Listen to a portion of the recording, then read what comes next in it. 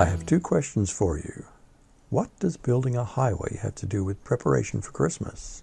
What does it have to do with preparing for Christ's coming? I want us to understand what preparation Christ expects. We'll discuss Luke 3, 1 through 6, and preparing the way for Christ. It was now the 15th year of the reign of Tiberius, the Roman emperor. Pontius Pilate was governor over Judea. Herod Antipas was ruler over Galilee.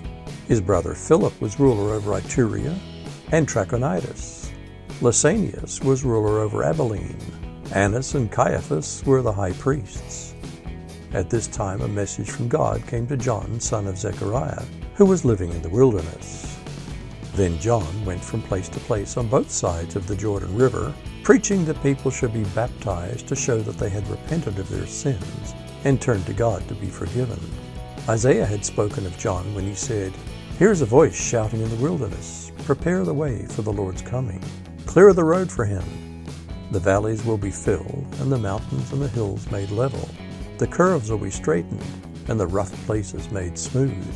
And then all people will see the salvation sent from God." Rome invented the word dictatorship. Roman Emperor Tiberius reigned from 14 to 37 AD. He was a gloomy and reclusive man, infamous for his cruelty and shameless debauchery. Pontius Pilate, Herod, Philip, and Lysanias were various local Roman governors in and around Judea. Annas and Caiaphas were puppet high priests over Roman Judea, appointed by the local Roman governor, yet with great power over the Jewish people. The allusion to this world's great and corrupt leaders sets the scene for what is to follow, beginning in an insignificant corner of Israel. Do not despise the day of small things, because God's great works often begin small, yet are of far greater significance than what's currently in the news headlines. John's ministry began in the wilderness, picturing a new exodus and a new beginning, preparing the way for Christ. John the Baptist traveled the region both sides of the Jordan with a message that was fundamentally the same as Jesus: repentance and forgiveness. John's baptism was basically a repentance baptism, connecting the need for cleansing and repentance. Repentance presupposes that our society lacks something and needs a change.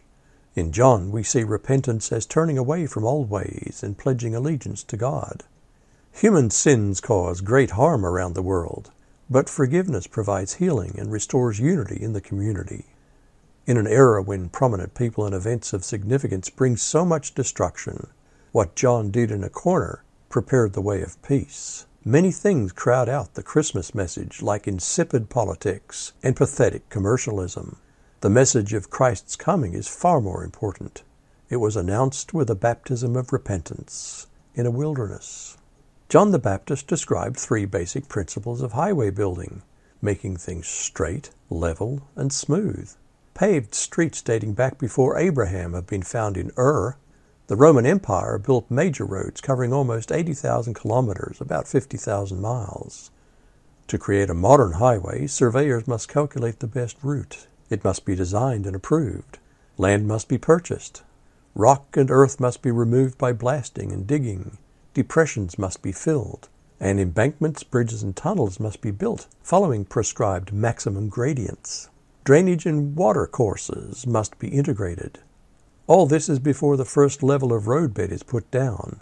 That may consist of aggregate base, intermediate, and surface layers. The thickness of these layers varies around the world. John's use of a road-building metaphor pictures preparation to receive Christ. John fulfilled Isaiah's prophecy in a fresh manner. Preparation for Christ's coming is in turning to God. Jesus died, rejected by the world. He comes to a people prepared to receive him. Making things straight and level and smooth is far more important than who has the power, fame, and fortune in the world. Straight, level, and smooth describes what happens in a changed heart prepared to receive Jesus. God is often involved in small things in this world's eyes, things far away from the fame and fortune that this world seeks. Like John's ministry, far from Rome, and in an insignificant wilderness along the Jordan. The seemingly big things of this world are really insignificant. The seemingly small things of God changed hearts are more significant than all the politics, wealth, and celebrity of this world. While we prepare for our observance of the Incarnation, the Word made flesh, let's remember the most important preparation of all is to prepare our hearts. Repentance is preparation for Christ's coming. What are we doing to prepare for His coming?